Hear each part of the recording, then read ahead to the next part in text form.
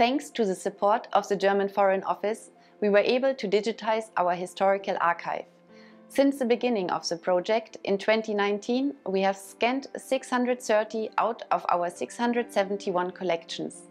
And it is with great pleasure that I can announce today that we will be completing the digitization in a few weeks.